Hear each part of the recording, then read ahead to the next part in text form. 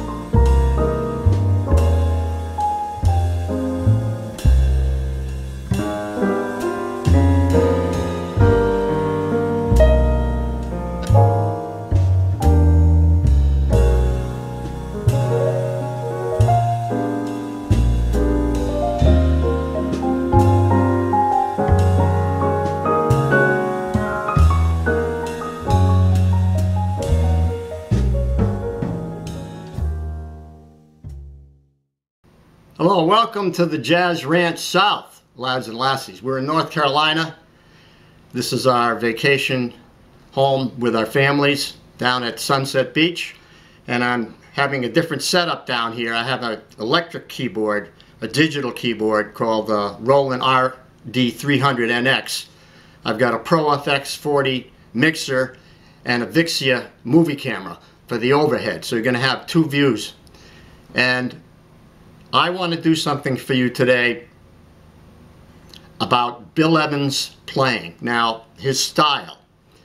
And I've broken it down into three categories. Now, I got to meet him and hear him play live a number of times. And even my trio opened for him on one of his outdoor concerts in Hartford years ago. So at any rate, I've learned a lot from Bill Evans. He's one of my major influences. And I want to talk about three aspects or three concepts of his playing. Number one, his harmonic and melodic concepts, which are, he's always very well balanced between the two hands so that you always hear the melody coming out strong. And then he has all these subtle things that he does. And number two, his phrasing and his rhythmic aspect. How he executes a phrase and his concept of rhythm within a phrase. And how he's playing the melody and adding fills. And then thirdly, his touch and use of dynamics. He has a unique sound, and a lot of it has to do with the way he uses dynamics. So I'm going to try to touch on those three main aspects of his playing. His harmonic melodic concept, his phrasing and rhythmic aspect, and his touch and dynamics. So here we go. Now I suggest you download this score from my website. There's no charge for it. I wrote the arrangement. It's inspired by Bill Evans, and I'm going to explain the concepts. The first thing we start out with in the introduction with a signature sound of his, which are diminished chords with major sevenths, like this. Really nice sound. Now if you just played the root and the major seven, they'd sound pretty dissonant, like this. But you put the diminished chord in, and then add the major seven, you get a very interesting sound that is the signature sound of Bill Evans, and it's played against a B-flat pedal tone, which would be the 5 of the key we're in. We're in the key of E-flat, 3 flats, so B-flat 7 would be the dominant chord. So that's really a B-flat 7, flat 9, that voicing. But you see there's a diminished in there with a major 7, so it's like an A-flat diminished to an A diminished to a B diminished major 7 to a C diminished major 7. It's really a really interesting sound. He uses this sound on his song "Spring Is Here," and I have a video of that. So here's an aspect of his rhythm now.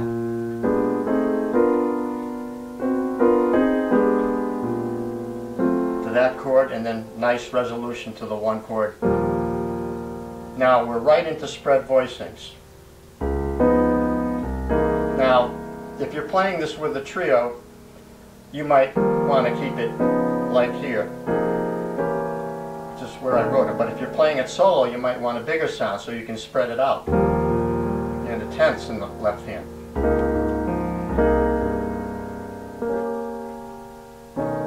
You see, so now he has chord substitutions right away, like the E flat, then the D flat now, 6/9. That's like a tritone substitute. It's just creating a bass line down to the C7, and now the C7 has a sharp 9 in it, which is another signature reharm of, upper extension type of chord, upper structure chord. If you play a C chord major and put an E flat chord, like stack an E flat on top of it, you're going to have the sharp 9 in there. So you have to have a major third and a minor third on top, which is really 9 sharp, okay? So this is voiced like this. That's another signature sound, or chord, signature chord of Bill Evans. And then I put the sus in there, you see? So it's backwards. You usually hear the sus first, and you could do it that way, but I did it this way because I wanted that sharp 9. And then the sus, and now here's a tritone substitute, the B. And I have videos on that explaining tritone substitute. You just take it for now. But I mean, I'm not going to go through every chord, but I am going to point out certain important chords and what we call stack chords or upper structure chords. I'm going to point those out for you now. Okay, in measure 8, there's a G13 flat 9. Now that's a signature Bill Evans upper structure chord. You can think of it as a G7 on the bottom and an E on the top, E triad on the top. I'm voicing it. In this particular case, that's how it was voiced. So it's right in the melody, you see.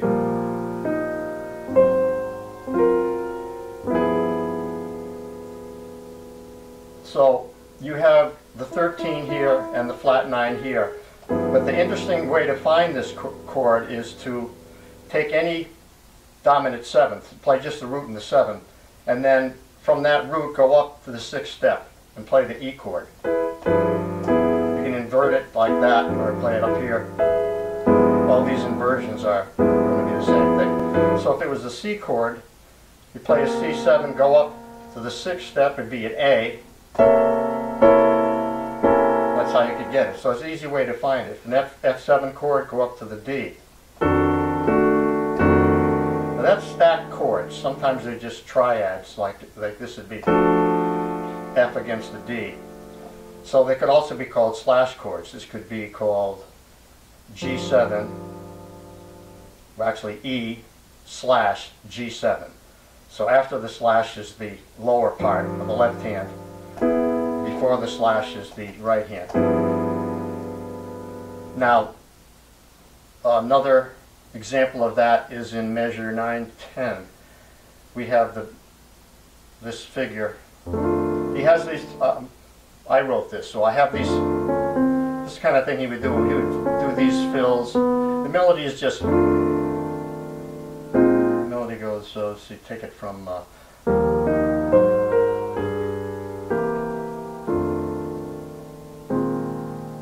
I put a fill in there, which he does these inner harmony fills, like then this tritone substitute.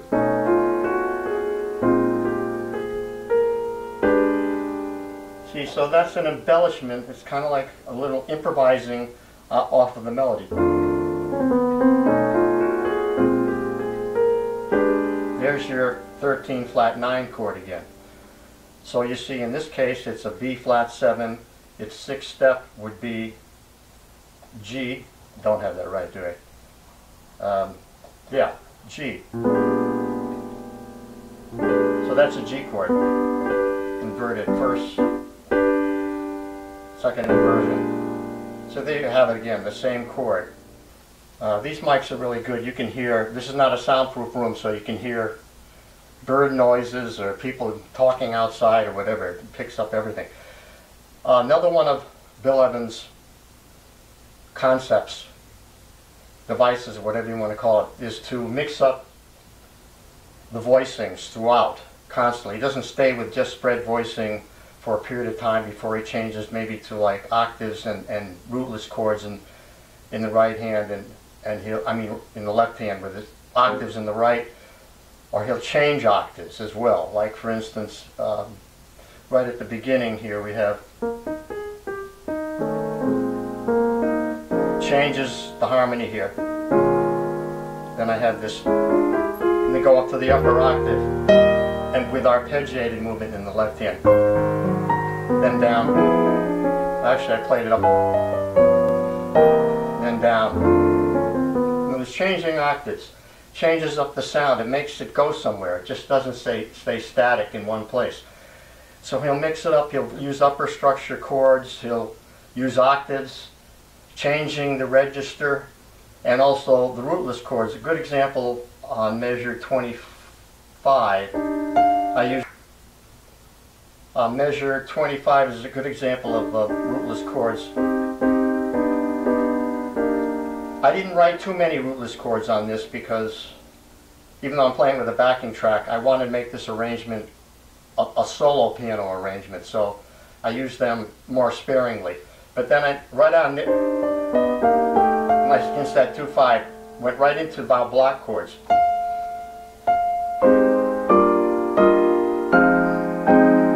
And octaves in the upper register to take me me to that melody note. Then changing the register again, changing the voices to spread. Big spread, then rootless.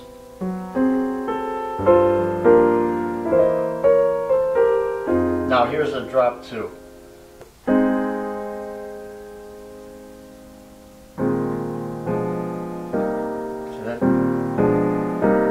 I could have kept it going there. Could have done something like that, but I wanted to go to the A flat minor chord, so I just did the drop 2 for the first 2 beats here. So that's really this chord, those chords with the second note on the bottom here, down an octave. I have videos on that if you need to look it up. It's a nice sound, really. So that's a pretty sound.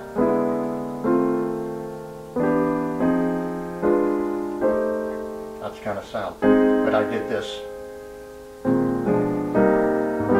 I wanted that minor, A flat minor major chord there, and then this, there's that augmented sharp 5 against the sharp 9 again. Sharp 5, sharp 9.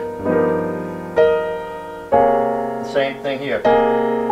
Sharp 5 and sharp 9, then resolving it, then a 6/9 chord there for what would be the tritone substitute, and then they're here, flat 9 with the sharp 11.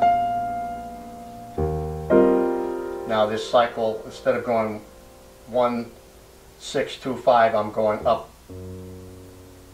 a minor third, then up a fourth, and then up a fourth. So that's an interesting transition there. I'm going to touch on, I touched on the filler type things. These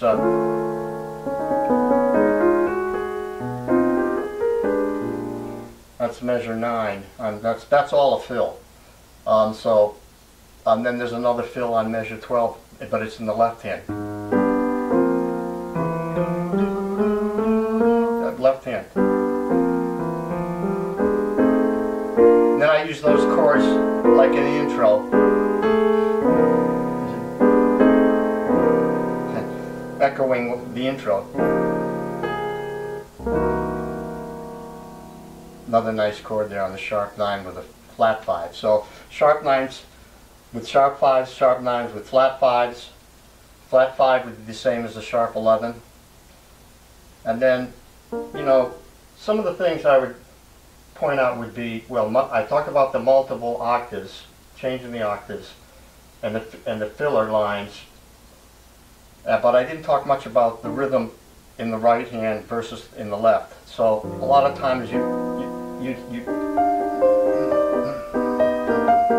I'm not playing this literally the way it's written. I'm taking some rhythmic liberties with it. Like for instance, let's take measure 15.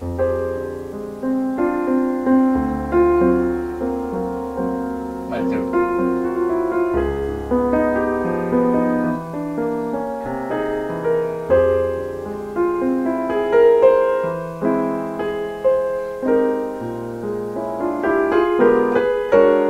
Okay, and there's an example of how we use dynamics.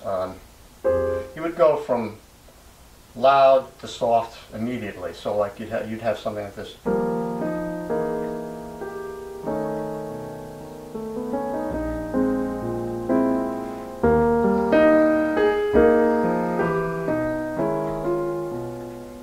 Then changing octaves. Then it would get.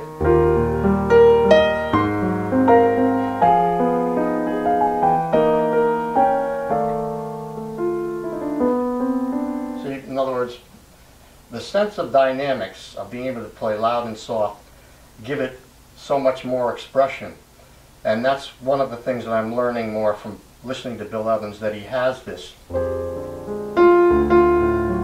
real control of his touch, which is he gets from his classical training.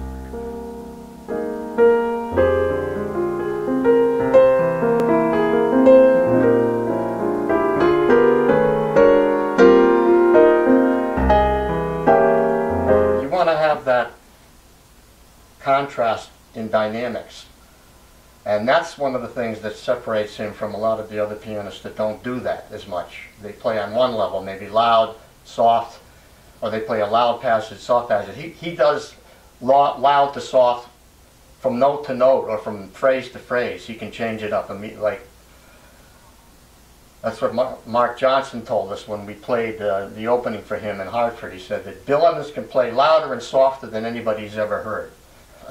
So his dynamics were one of his central points within his playing, if you really study it and listen to it. And if you learn to do that, you're really going to be a lot better player. And that's what I'm trying to learn more of now. This arrangement really is the culmination of things that I've learned about Bill Evans. So it's his use of diminished chords, reviewing now, mixing up the voicings, block chords, spread voicings, upper extensions, drop to, you know, I used locked hands.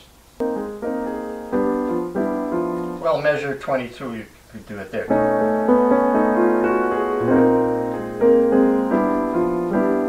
See, that's locked hands because the two hands are playing the melody note. Notes.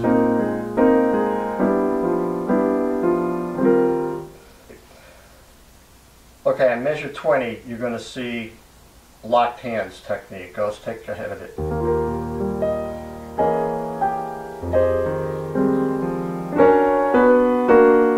Right there. See, the right hand and left hand are playing the same notes an octave apart. That's the locked hands technique. So I tried to get all these in there. I got the locked hands, I got the drop two voicing, just that one little place. Upper structure chords, a lot of that.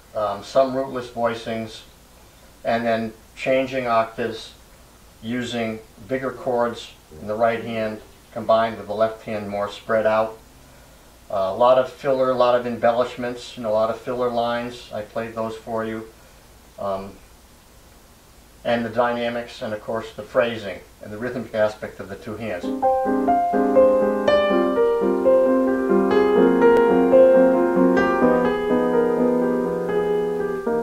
That's a typical kind of thing that Bill Evans would do, where his hands are independent of each other and yet complementing each other. It's he was a master of that. So I hope you enjoyed this.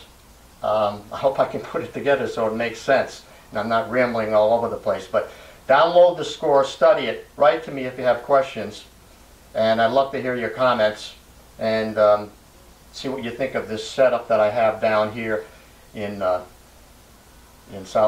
Carolina. We're heading to South Carolina to see my sister next week. So, signing off. I'll be a sign off coming right up. Signing off from Sunset Beach, North Carolina, Jazz Ranch, down south. Until next time, please write to me. I love to hear from you. I love to get your comments. I always respond if you give me time. Here's a little bit of the view from the deck, and I'll give you a shot of the sunset as we leave. Until next time, I'll say in the words of my great friend up there, Hermie Dressel, swing loose, and we'll see you next time around. Bye-bye.